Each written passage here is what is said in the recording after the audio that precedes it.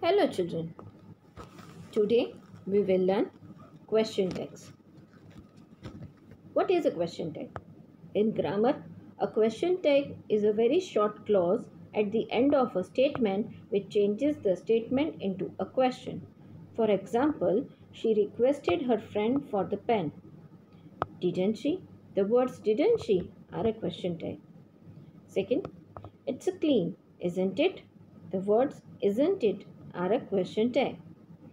A short phrase such as isn't it, didn't she, don't you, that is added to the end of a sentence to check information or to ask if someone agrees with you, or often used for checking information that we think we know is true.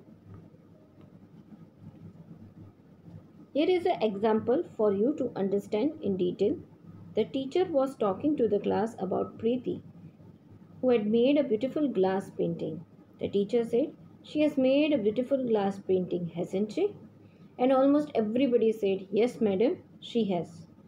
When the teacher announced a prize for Preeti, Meenal said, "We are proud of her. Aren't we?" "You have not learned glass painting in any school, have you?" the teacher asked Preeti. And Preeti said, "No, madam, I have not." Now look at these three sentences. She has made a beautiful glass painting, hasn't she? We are proud of her, aren't we? You have not learnt glass painting in any school, have you? Each of these sentences have two parts. A statement, she has made a beautiful glass painting, and a short question, hasn't she? This short question has been tagged onto the statement, so it is called a question tag. Why do we use question tags? In response to the question tag, hasn't she, the children says, "Yes, madam, she has." It means that the children confirm what the teacher says. Similarly, when the teacher says, "You have not learned painting in any school, have you?" Preeti confirms that she has not. We use question tags to get our statements confirmed. Now, let's learn how to form question tag. The question tag consists of only two words. Tag questions are made using an auxiliary verb.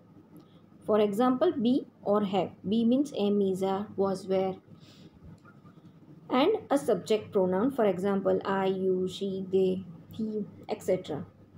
We can use a pronoun of the same person as the subject. The tense remain the same. This is most important. Be careful, children. If the statement is positive, the question tag is negative. We have to write negative question tag. For example, here I have written, "We are proud of her." Are not we. Now, are, that is auxiliary verb, is given here in the sentence, and I have added not to it because our statement is positive. So, our question tag will come negative. So, we'll write like this, aren't we? Now, if the statement is negative, the question tag is positive. You have not learned painting in any school. You have not learned. Have not, it's a negative statement. So, my question tag we will write over here. Have you? Have you given already here auxiliary verb have, and subject is you. So, we have written it at the end of the sentence. Now, most important, when you write a question tag, end of a statement you have to do comma, and you have to write your auxiliary verb in small letters only, and you have to add question mark at the end of the sentence. We usually use short forms of the negatives, have not, are not. Let us look at some more examples. These examples are of positive sentences with negative tags. Tense wise I have given you here for your reference. First is simple present tense. It's a be form, means am, is, are.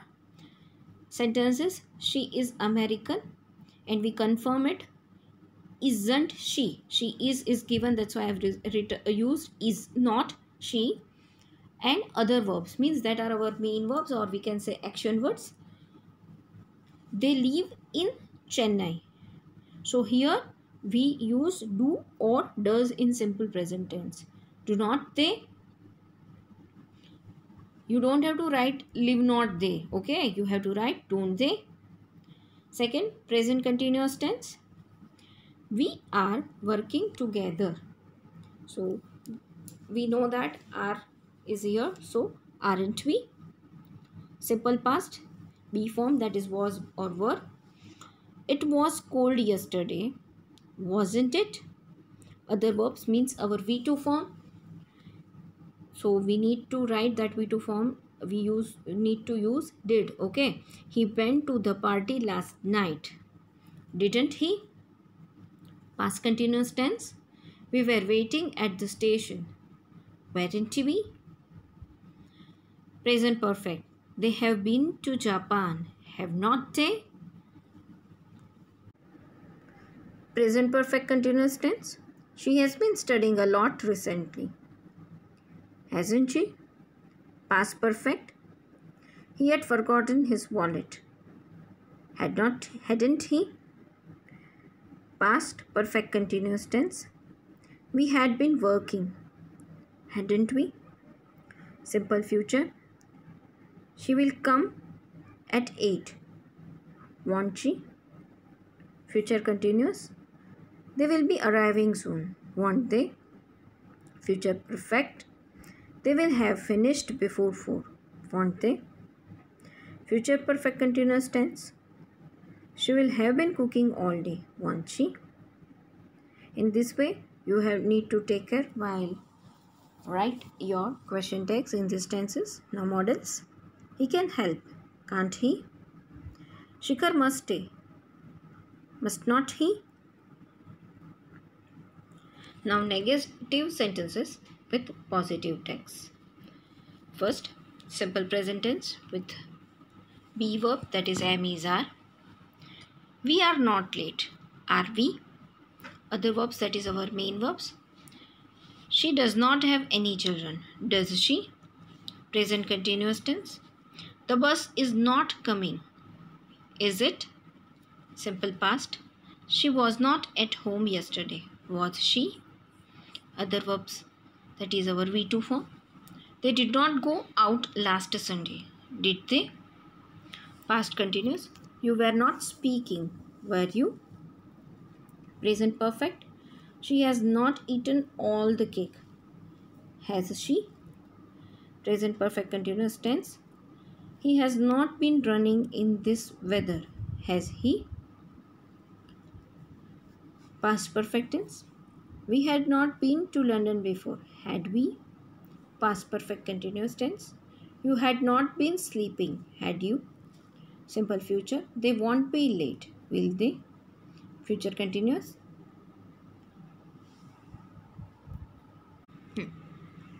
He won't be studying tonight. Will he? Future perfect. She won't have left work before 6. Will she? Future perfect continuous tense. He won't have been traveling all day. Will he? Models na? She can't speak Tamil. Can she? They must not come early. Must they? Remember these rules also, children. First, I am. The question tag for I am is aren't I? I am right. Aren't I? Imperatives. After positive commands, will you and want you can both be used. Please come in. Want you? Post this letter on your way to the post office. Will you? After negative commands, we use will you only. Example, don't forget to wake me up. Will you? Now, the sentence begins with letters. After letters, we use shall we. Let us sit in the sun. Shall we? Let us wait for the rain to stop. Shall we? Children, for your practice, here I have given exercise. Add appropriate question tag to the following statements. Do this exercise in your notebook, children, and practice well of this question text. Thank you.